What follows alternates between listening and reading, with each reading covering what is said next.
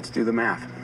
Our service mission here was supposed to last 31 souls. For redundancy, they sent 68 souls worth of food. That's for 6 people. So for just me, that's going to last 300 souls, which I figure I can stretch to 400 if I ration. So I got to figure out a way to grow 3 years worth of food here on a planet where nothing grows.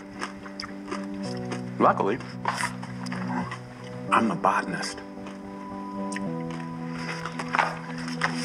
Mars will come to fear my botany powers. And that's a clip from The Martian, and I'm delighted to say that Sir Ridley Scott joins us again on the programme. Sir Ridley, good afternoon. Good afternoon. A nice afternoon it is. Yes, how do we find you today, sir? I think pretty well, pretty good. Glad to be in London, briefly. And I've been always glad to be here. Yeah, so we've been looking forward to talking about The Martian, looking forward to having you on the show again, because I was first alerted to this story when your teenagers often tell you stuff before you're aware of it. My teenage son was reading The Martian and declared it to be, and I quote, the greatest book that he's ever read. Really? And from then, I've followed the story most excitedly. When did you first get on board this story? When did you first hear about The Martian? Well, Fox sent it to me saying that I was prepping actually what is going to be called Alien Paradise Lost, which I'm now doing in February, and they interrupted that process by giving me the script from Drew Goddard, and I read the script and was kind of knocked out. I really loved it, and from that, met with Drew, learnt about the book, looked at the book, but I was already on board. I just wanted to do it, so I was very, very taken with the whole context. I love the complexity of the tale, the narrative, and the science of it all. And then also the humour. So I, even on first read, I thought it was pretty humorous. I was thinking it must have been something quite extraordinary, Ridley, to get you, because if you're already sort of poised to do Alien Paradise Lost, and you're thinking, no, I'm going to wait because I want to do The Martian. I mean, that must have been an extraordinary screenplay that you were saying. Yeah, it was. It's an extraordinary screenplay. I was struggling a bit with trying to get the script right as well, so in a way it was in the nick of time. Andy Weir has said, the guy who wrote The Martian, it was a technical book for technical people, and it was loaded with science and maths. He had no real idea that it would have mainstream appeal. I mean, he sounds really surprised that what this story has done. Well, I think it was Drew Goddard said he felt at the end of the day it was a love letter to science, which is kind of a nice way of putting it. Because science saves his life, saves his ass. And I think, but of course he's an astronaut, so that's what he's trained to do. But I think it enabled him to go and really do a very detailed essay of just what it would be like to, pull yourself together and survive, like on such a, God-forbidden place, Was it always an issue to try and work out how much science that you could put in? Because you're right. I mean, he is a botanist, and he says he's the world's greatest botanist, or certainly the best botanist on the planet. As to how you could incorporate all that science into an exciting movie. I couldn't have, but I'm not a writer. But I'm pretty good at distilling stuff, and I think it would take way too long for me to write something. I do write and overwrite and trim things and adjust things always, but to start from scratch, I haven't got the patience, particularly on something so detailed as that. And it's not just a straight adaptation. Very often, adapting a screenplay from a good piece of literature, a good book is tricky, because partly down to how do you sustain the step-by-step process of the dynamics of the book that you enjoy, without losing it by reducing it to 120 pages. Can you just explain, just for the purposes of the people who are unaware of the book and unaware of the story, how it is that Matt Damon, as our botanist, gets stranded on Mars in the first place? Well, let's assume it's 2023, 2024. They're up there on the first mission up to Mars, and they're destined to spend a month to 28 days, 30 days there, and then they have to leave because they'll run out of time and timing, because it's a 9-month trip then, a 9-month trip back. So it's time to leave. In so doing, they are warned by Houston that actually there's a storm coming in which is untoward and could easily upset the balance of the MAV vehicle, which is the evacuation vehicle, which would take them up to join the mothership, which is orbiting Mars at that particular moment, has sat there for a month waiting for them to come back. And so they have to leave. In leaving, Mark Watney is believed to be killed by being hit by a piece of debris that flies off one of the radio antennae and kills him. And from that, they have to leave, and they leave him behind. That's how he gets left behind. And that starts there. Yeah, and the storm that you've just described sounds I mean, for the actors, it sounds like a pretty scary thing to have been in. I mean, they're acting and they know that all the safety precautions are there and so, but it still sounds quite a scary storm that you built for them. Well, that's my job. I try and create a proscenium around the actors as close as they're going to get to the real thing. That's why I don't love green screen, because the actor is having to react to green screen as opposed to something that's actually occurring around him or them. And I like to put them in on the spot. I think they like to be on the spot as well. And I think it's probably worth mentioning, because there's been some press about the fact that there wouldn't have been a storm like this on Mars. That Andy Weir, I think the guy who wrote the book, he allowed himself the luxury of the storm because he thought it was pretty cool. So I think that's fine. Yeah, fine for the rest of us, really. I got that early on from NASA, who said, well, there wouldn't be a storm like that because you've got no atmosphere there. So you wouldn't experience 180. Right now, we are experiencing 200K storms. Mainly happens around Japan and the Far East. You wouldn't get that on Mars. But if we didn't have it, I'd have to think of some other way that they were obliged to leave. And so I said over to you, Andy, or Drew, and they said, well, they came up with some solutions which they weren't as good as a storm. And NASA said, whatever, okay, we'll swallow this one. So a storm it is. On the NASA collaboration, there's some new technology that I think has never been involved in a film before. And I've written down here, nuclear-powered ion plasma propulsion engine. Am I right in that? And that hasn't been in a movie before? Well, I think they're just a bit more powerful. They're air thrusters, they're air pushers, and because those propellers look formidable, but honestly, they're not really very effective beyond about 10 or 12 feet. And so you've always got to help with the power of the wind. So those were new. That was new technology, yeah. Helped a bit, but I still had to. What I now learned to do is each act. Let's say there's 6 actors, or was it 6 or 5 or 6?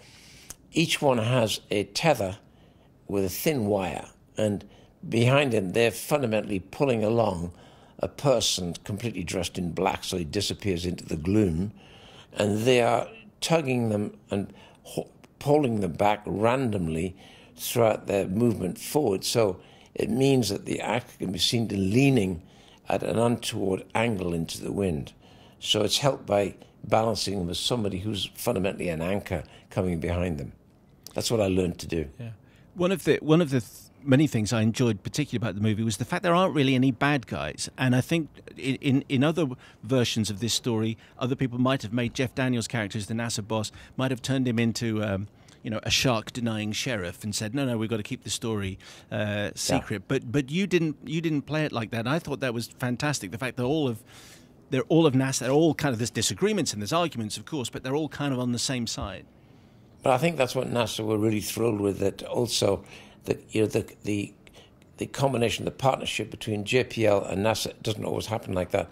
But when there's a human life at risk, they all come together.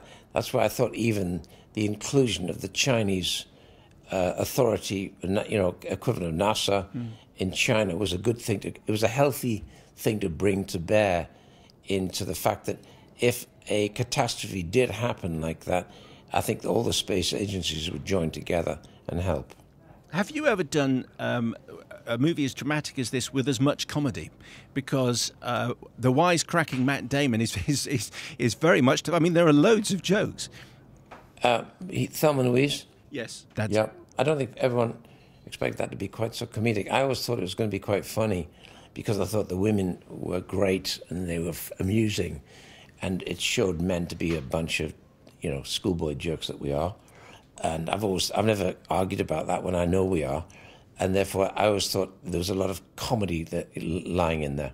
I wonder if a lot of people will be surprised by the amount of laughs that you have. I mean, and added to by the extraordinary 70s disco soundtrack, which is fantastic, but a real surprise. Yeah, the disco soundtrack was in the book, and I thought it's not necessarily my favorite. Well, Bowie is always there. I nearly said Jimi Hendrix. Bowie's always there. And I have to say I really liked ABBA. I think it's a secret. Everyone likes ABBA, really. I'm looking around this room now. I think they all like ABBA, really. They even get their album covers shown. This is it, which is extraordinary. But we just trusted to the choice in the book, and actually it kind of worked because it's carefully chosen in line with the comedy of the situation. I saw it. It just worked. It was great. In the book, there are a lot of diary entries made by Matt Damon's character, which we see as, he's looking into the camera. And I just wonder whether it's quite unusual for, obviously there are lots of people on set, but for an actor to be effectively acting alone is quite a challenge, isn't it? Not really. I mean, both Matt and I knew that he's probably in, I don't know, I've never counted the percentage, but probably in half the film or more. And he just said to me, like I was thinking, we were both thinking, this is a lot of voiceover. We've got to find solutions for intonation to enjoy and also get the humor coming out of the voiceover. And therefore, we put up there, you know what a GoPro is? Camera? Yes. In the living space, there's about 30 GoPros everywhere. 4 in the living room, 3 in the bathroom, in the living quarters, in the bunk, everywhere. Everywhere he is, he's got someone to talk to. So eventually that GoPro became like a buddy, like a friend. So suddenly his intonation would adjust as if you were talking to a person. Even in his, I know he said tractor, even in his vehicle. And then the one-to camera really is like Captain Kirk. It's like doing ship's log, day 130. Yeah. Here I am, blah, blah, blah. And he talks to the camera, so it becomes more formal. But in there, he still drops comedic touches where he says at the very beginning, this and this and this can happen, that can happen. On the worst scenario, I'm going to run out of food or water or air. And he said, but here I'm still alive. And then he goes, surprise. Okay. By saying surprise, I mean, that's really charming and quite funny. Okay. Right. I think from the moment at the very beginning, can I swear on radio? Well, it depends what the swear word is and if it's too bad. Well, it's a bad one. When he says, you bleep me. So when he says, digs metal out of his stomach and goes, and that was the key. At that moment, everybody, I'm hoping, will laugh because it's an understatement with the position he's in. And so we got away with 2 of those during the film because they're all legitimate. The other one was Mars. So I thought that was great. Really, just before you leave us, I have a couple of listeners' questions. Phil Hood sent this question in. Trailers are often criticised for giving too much of the film away, and Prometheus is sometimes cited as an example of this. What is your take on trailers? Trailers are to get bums on seats. Is bum bleepable as well? No, I think bum's fine. Okay, it's to get butts on seats. If you don't get butts on seats, you have no business. It's always an art against commerce, and I struggle with both, although I'm usually pretty successful. But sometimes, art does come to bear into it. But I'm out of advertising, and so I'm really got a pretty close hand on my advertising in any film I do. I was particularly present in this film because I wanted just to see just so much. But if you go and see the movie, I think the movie's got way more than anything the advertiser can give you. So it's purely, it's a teaser. Literally, it's a titillation. It's a teaser. Tom Maybe has asked this question. So Ridley, you've worked in most genres in the past with one big omission, I think. Will we ever see a Ridley Scott directed out-and-out comedy? Well, I thought Thelma was a pretty out-and-out comedy, apart from the end, which I just thought was more emotional than tragic. I think Matchstick Men, which I really liked doing with Nick Cage, I thought was really good. And I think A Good Year I thought was pretty comedic. I liked that. So I liked them both. Well, Sir Ridley, thank you very much indeed for speaking to us. Do you get back to Alien Paradise Lost at some stage, or are you off course with that? Or It's happening February. I've already begun pre-production. all right. We'll look forward to speaking about that one. Sir Ridley, thank you very much indeed for talking to us today. Thank you.